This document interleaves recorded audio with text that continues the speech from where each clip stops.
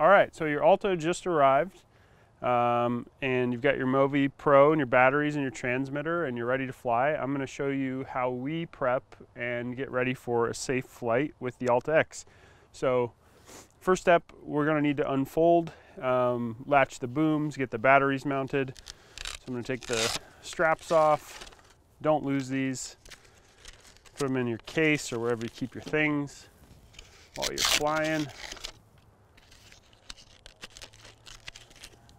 Okay, let's fold it open.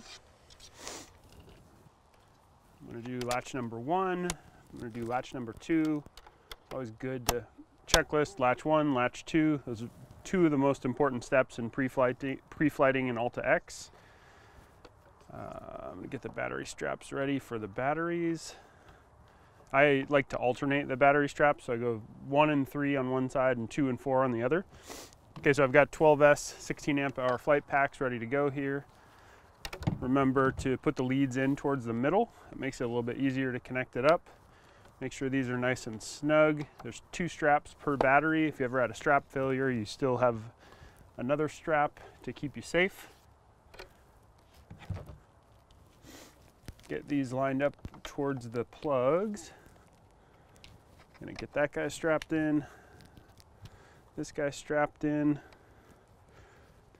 This machine is set up as though you ordered a Futaba 14SG from Freefly, so the radio will come pre-installed. All the model setup is done. This is set up to have 3 flight modes: manual, height hold, position mode, and then return to home, set home, and a return to home switch on. We put it on switch C. So that's all set up and ready to go. If you need the Futaba setup for the Alta X, you can get it off of the wiki. You can actually just download it, install it on this radio, or you can set it up yourself via Q ground control, however you need to. So next I would, I'm gonna set this up just to fly without a gimbal for now, just with the bottom, the Skyview landing gear.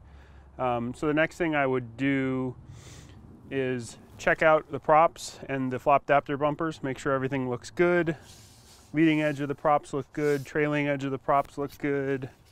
These bumpers are good, all the screws, all the bolts are in and tight. Just do a quick walk around.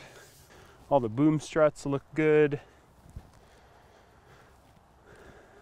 All the active blade dampers look good. The motors are spinning free. No debris in there, nothing going on. FPV is good. GPS is rigidly attached. Okay, everything looks good. FPV. I'm gonna turn on my transmitter. My biggest fear is always having the controller die mid-flight. So first thing I'm gonna do is check, make sure I've got a lithium battery in this. It's fully charged. It's reading 7.4 volts, so it's right in the middle of its discharge, the meat of its discharge. I know we're gonna be okay for a flight. I've got my timers set up the way I like them. I've got it set up to receive battery voltage from the Alta. That's what I like, so I know how much flight time I have left. Battery packs are secure. I know the voltage on these batteries are good. The voltage on my transmitter is good. I'm gonna take a look at the battery leads. Make sure they all look good. Nothing, you know, no one's shorted these out since I last used them. The inputs on the aircraft look good and clean. That's gonna make good contact. Blade dampers we checked. So now I'm gonna move it away from my immediate vicinity. And I'm just gonna set it on the ground here. Then I'll plug it in, boot it up, make sure everything's good. Let's get this right over here. I'm actually taking off a little bit closer to myself than I would normally just for the sake of this tutorial, but I always recommend putting as much space between the aircraft and yourself as possible. Plug both these batteries in, make sure both XT90s mount all the way down.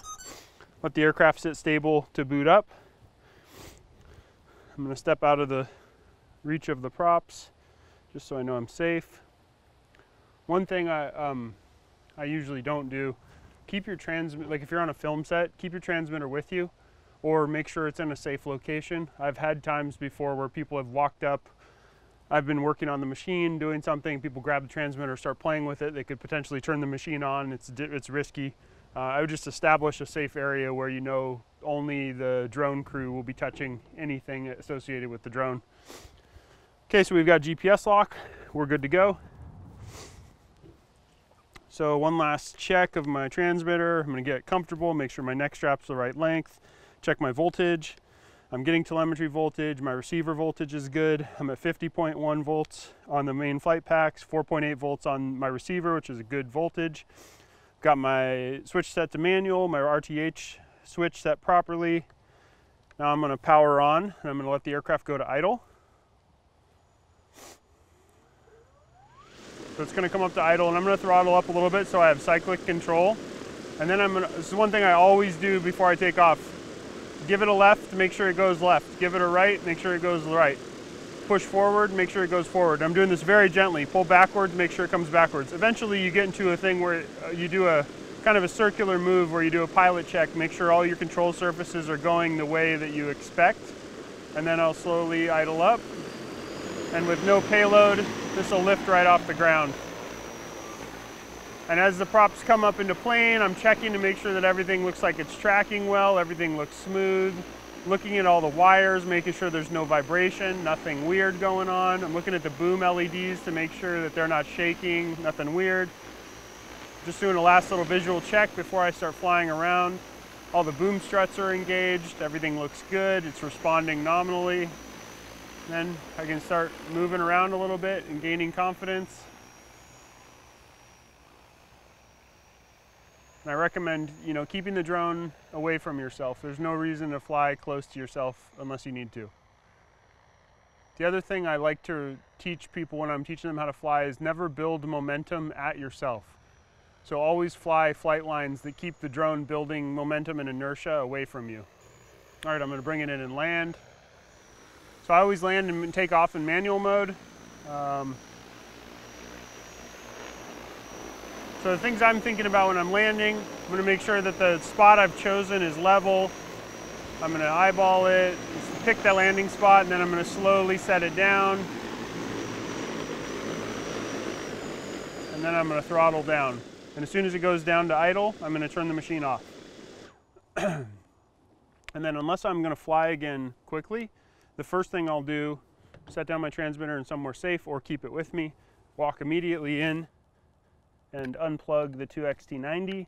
I do that just because now I know the machine's safe. Even if a kid runs up and grabs my controller and does whatever, nobody's gonna get hurt from this thing, and it just leaves me feeling easier about safety.